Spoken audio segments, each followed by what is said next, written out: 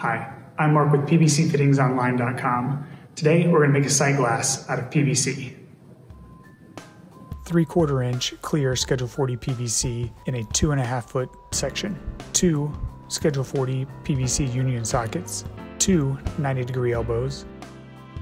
2 PVC male adapters. Cut a 12-inch length, 2 2-inch lengths, and 2 6-inch lengths.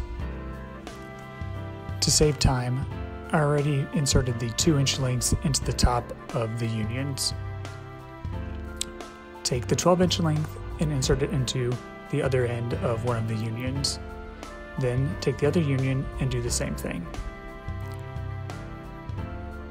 Now take the 90-degree elbow and put it on the open end of the 2-inch piece of pipe.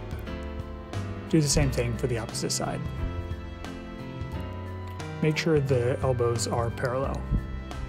Now take the 6-inch length, insert it into the open socket of the elbow on one side, do it again for the other side. Now attach the male adapters.